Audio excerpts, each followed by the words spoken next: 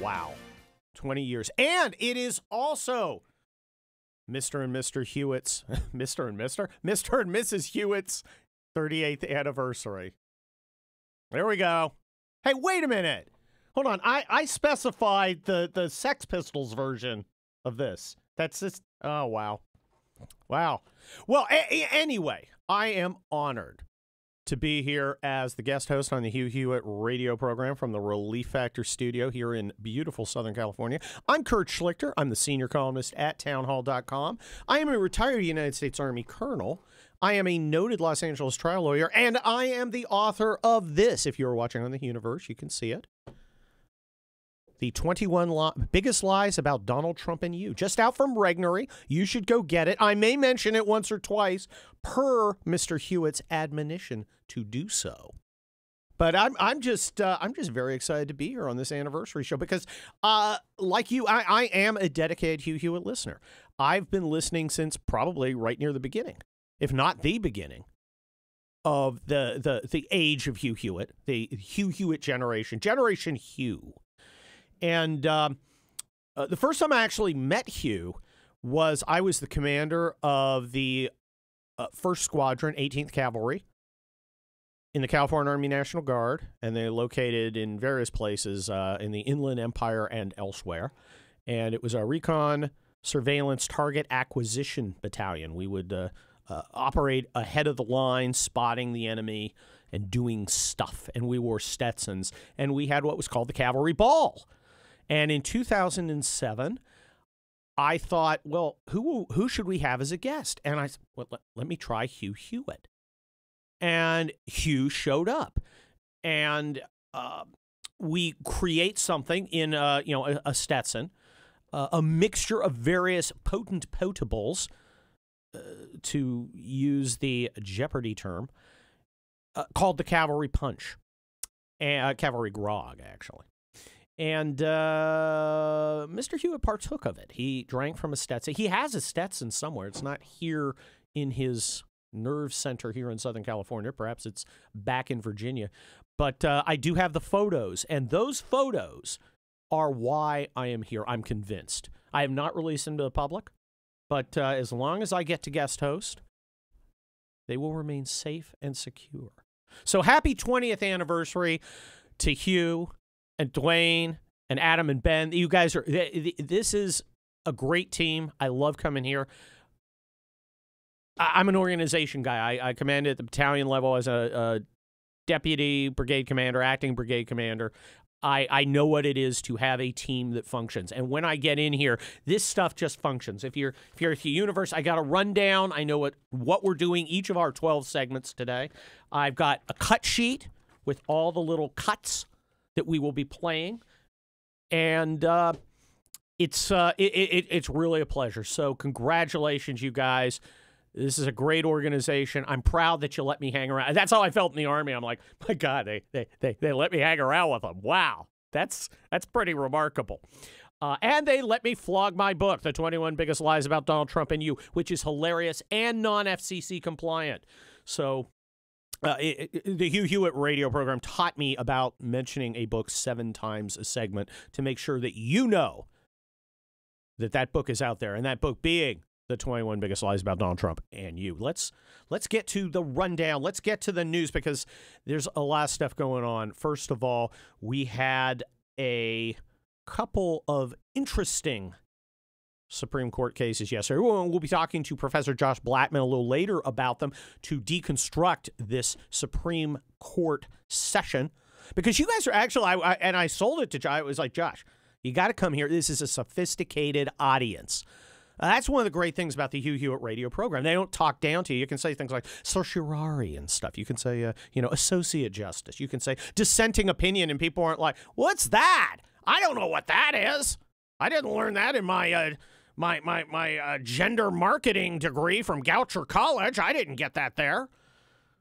You guys are smart. You're tuned in. You're hip. You swing.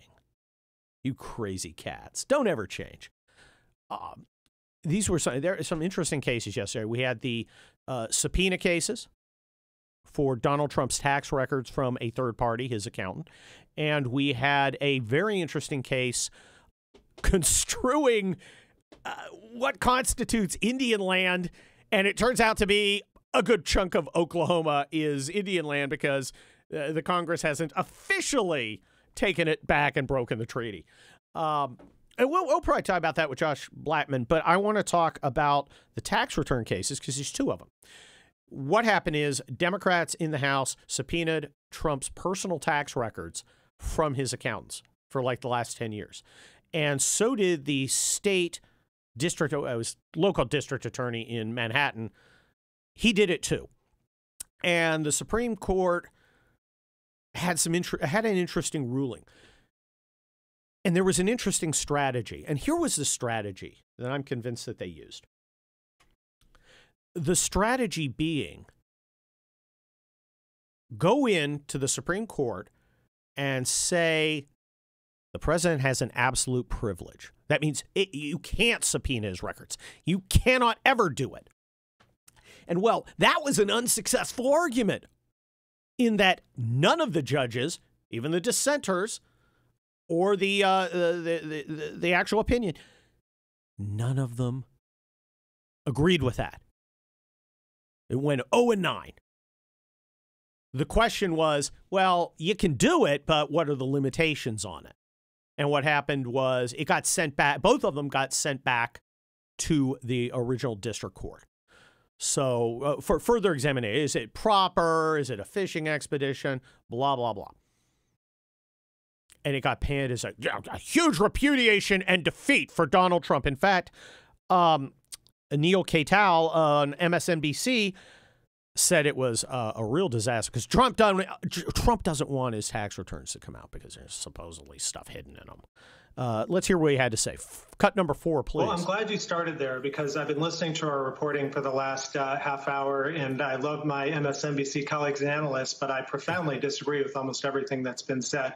This is not a mixed bag or a victory for Trump. Trump shouldn't be happy about this. The fact is he lost. He lost resoundingly 7-2, including his own appointees to the court, Kavanaugh and Gorsuch. The court, by 7 justices, rejected his broad claims of immunity. And for a president who's sworn to take care that the laws be faithfully executed in our Constitution, the Supreme Court is saying these are bogus claims. Now, it's true. The case is now going to go back to New York and to the D.C. courts. But the key question is what's left. And with the Manhattan case, very little. It's very hard, I think, for Trump to assert any form of immunity. With Congress, maybe some more. He's got some more arguments back in the trial court. But nobody thought he was going to win, that the House was going to win immediate release of the tax returns or anything like that. So this is, I think, the best that the challengers thought. The only way in which Trump won anything today is he now possibly can delay this after Election Day and delay getting all the information to New York. But I think that's doubtful. Look, these cases can move very quickly. Wrong! Wrong, Neil. You are wrong. Of course, everybody knew they were going to lose on this argument. That's why they made this argument. So it goes from the trial court to the Court of Appeal to the Supreme Court and takes about 2 years. Takes about 2 years. Now it will go back. They will make arguments saying, well, there are various reasons. It's too broad. It is clearly and manifestly a political attack. It's a fishing expedition, blah, blah, blah, because that is exactly what it is. Because obviously the plan is to get the tax returns, scrutinize them to see if they can find illegality. They are not going to find that. He has battalions of tax lawyers and accountants to make sure, because he's a high-vis guy. He's going to cross every T, dot every I.